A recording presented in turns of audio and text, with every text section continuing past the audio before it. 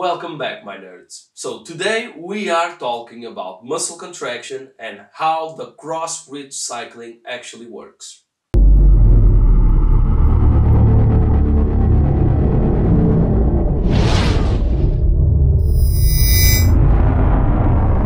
Before we can get into the hypertrophy workings, we first need to learn how muscle contracts. Obviously, we use muscle contractions within our workout to elicit a kind of response that furthermore elicits hypertrophy itself. So, before we can talk about hypertrophy, we first need to talk about how muscle actually. So, the classical view of muscle contraction starts at the nervous system. An impulse from the nervous system travels along into the alpha motor neuron that releases acetylcholine. That acetylcholine is picked up by the fiber, the muscle fiber, that depolarizes the muscle membrane. That depolarization travels along the T-tube into the sarcoplastic reticulum. That's where all the calcium ions are stored. Those calcium ions are released. They go into the sarcolemma. In the sarcolemma, they bind to troponin, and that pulls back tropomyosin, exposing all the binding sites for actin to bind to myosin, or in this case, for the myosin heads to bind to actin. Now, myosin actually loves actin. The myosin heads always want to bind to actin. It's just that the actin filament is protected by tropomyosin, which is a filament-like protein structure that covers the binding sites for actin. But while it's not actually attached to actin, the myosin heads actually flail around, looking for binding sites to attach themselves to actin. Furthermore, we have 4 stages of the cross-bridge cycling. So this is where we start to reverse engineer the cross-bridge cycling, and this is where the biophysics, the heavy science stuff start to come in and really bring to light what actually happens when muscle contracts. So the cross-bridge cycling starts off at the rigor stage. The rigor stage is where the myosin head is the strongest in terms of its attachment strength, bind to actin. So in this stage, the myosin head is strongly bind to actin, and then ATP comes in and detaches the myosin head from the actin filament, and we go into the post-rigor or the recovery phase. After that, we get into the pre-stroke, or the transition between the recovery phase and the pre-stroke. We get ATP hydrolysis, which turns ATP into ADP and inorganic phosphate.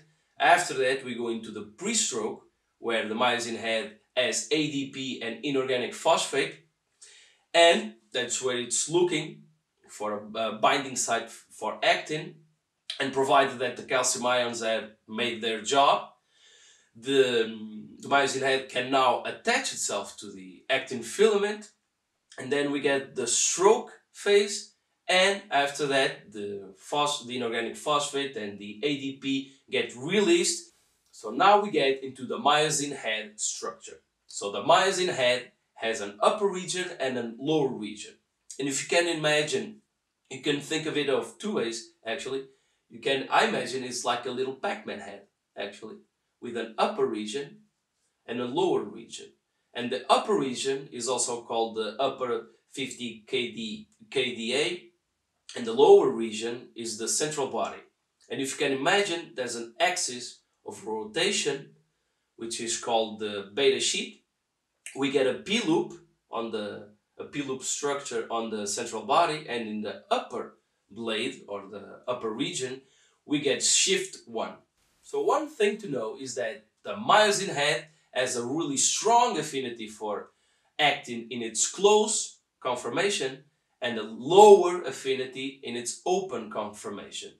And the ATP's job is actually to open up the myosin head and detach the myosin when it's in the rigor state from the actin. So what happens is that the ATP has a strong affinity for the P-loop structure and also a good or a great affinity for the switch one.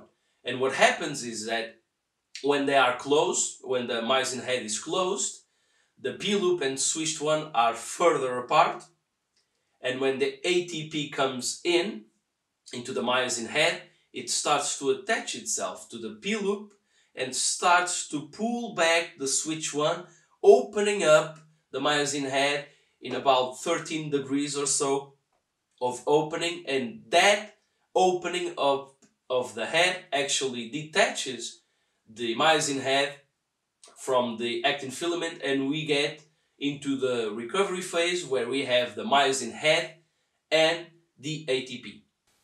After that, we get ATP hydrolysis within the myosin head by the ATPase, and now the myosin head has ADP and inorganic phosphate, and now it's fully ready to attach itself to the actin filament. And now it's where the real fun stuff comes up. So, at this stage, there's a really cool effect that is related to the entropy of water. So, if you can imagine, the actin and the myosin are suspended in fluid, in this case water, in the muscle fiber. So, the entropy of water around the actin filament has to rise in order for the myosin head to attach itself to the actin filament.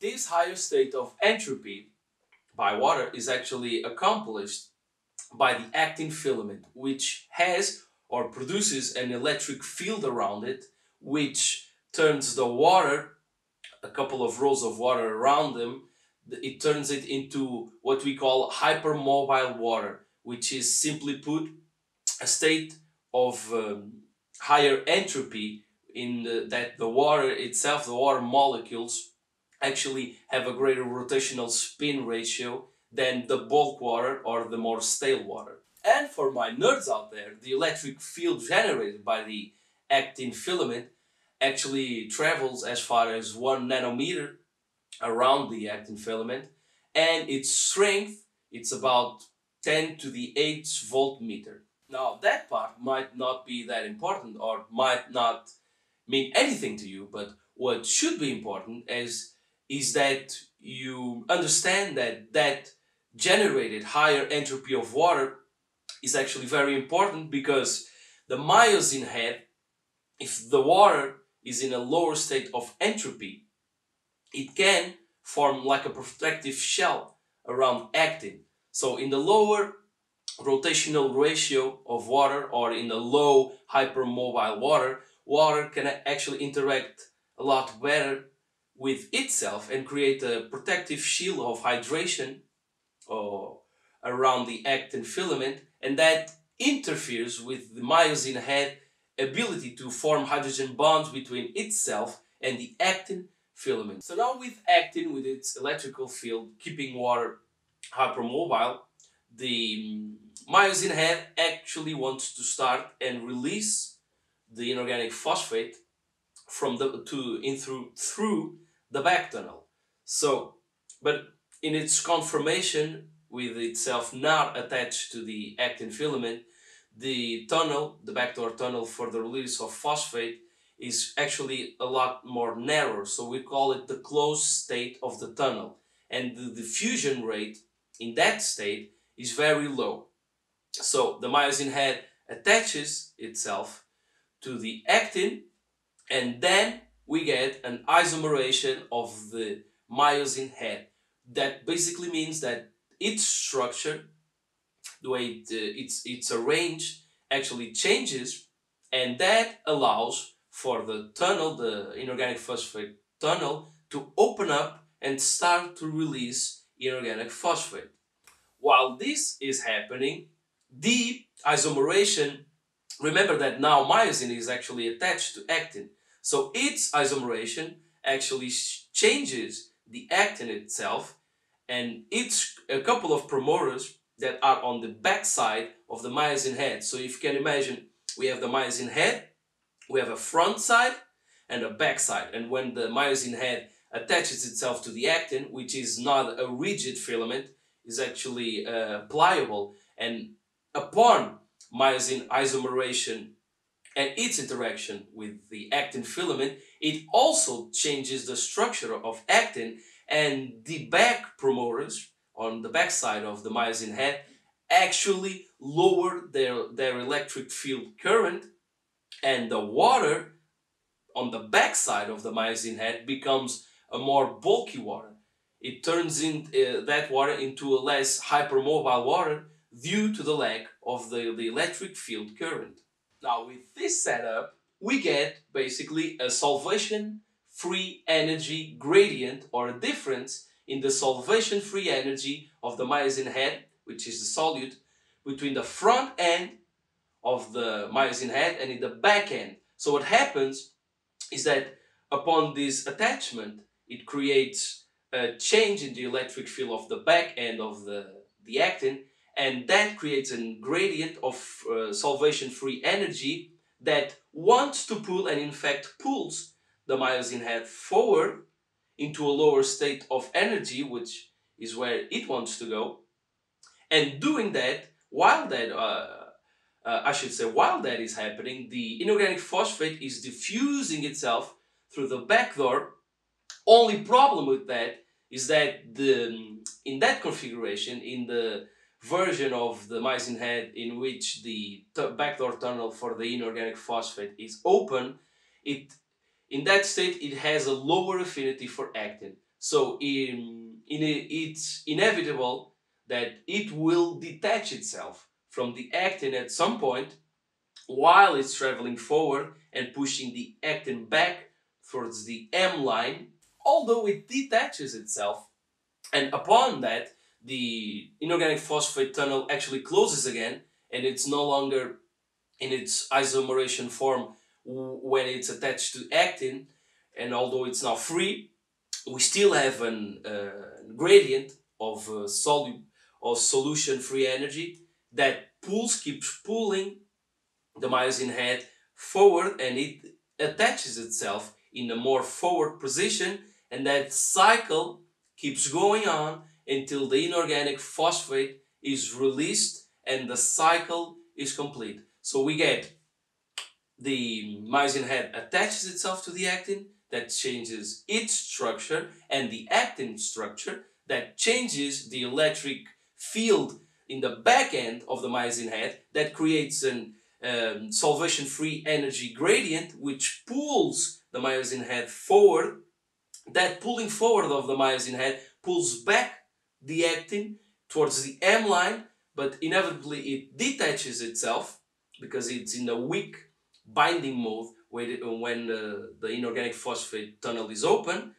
Upon that breakage, it goes forward, it follows the free energy gradient into the lower state of energy, and it attaches itself, and that whole cycle continues until the inorganic phosphate is completely, basically free, and now we get the myosin head attached to the actin with only ADP.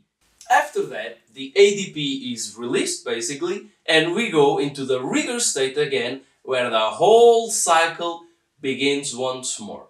So I hope you liked the video. Please remember that all of the references are in the video description. You can check out all the papers and double check my research. Please subscribe to the channel, leave a like, and I will see you in the next video.